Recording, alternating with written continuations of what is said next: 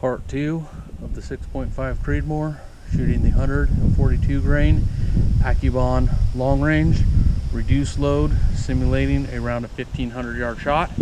After I shoot and get the velocity, I'll look at the chart to show what exact yardage that would be on impact.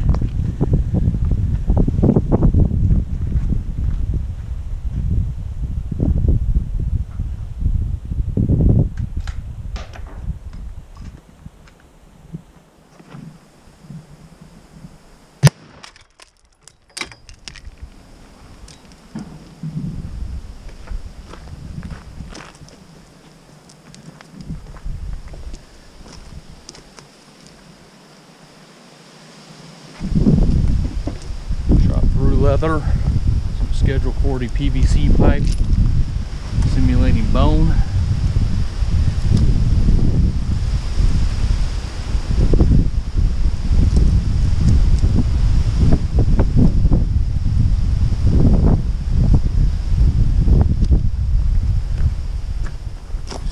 See if we captured my bullet here.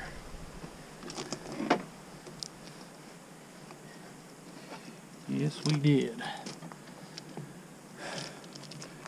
That's from one I shot earlier.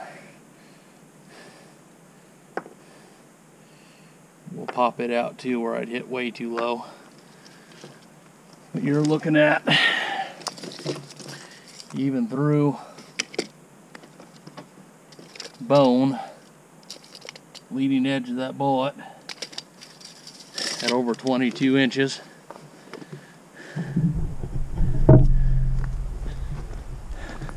At a velocity of 1627.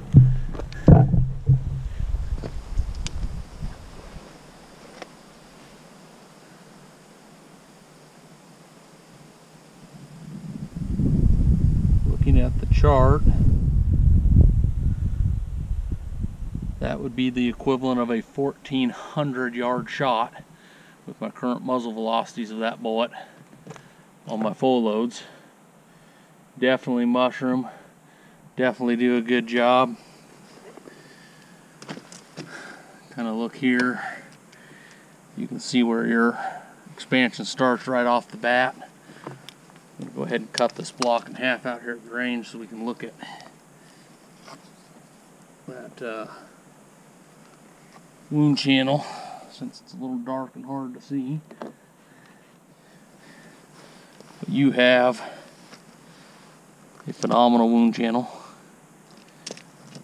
and you got bone fragments being carried all the way out to that 22 inch mark. So although your Creedmoor with the right load, shooting the right muzzle velocities, would obviously be effective out to 1400 plus yards, I personally will not recommend that. I won't recommend anything over 500 for the average hunter, as that's just pushing fair game ethical hunting.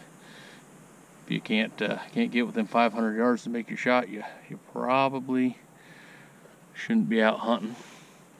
But I have to say that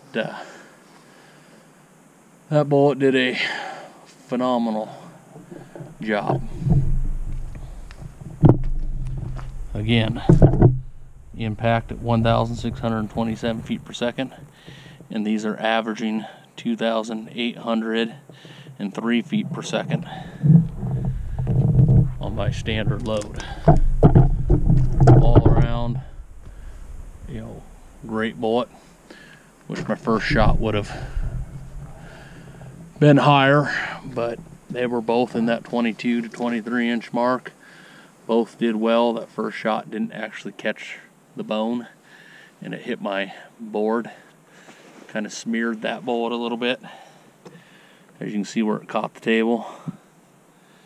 That one that punched right has a beautiful mushroom. That's what they should look like. Just all around phenomenal on the business end bullet at both high and low velocities.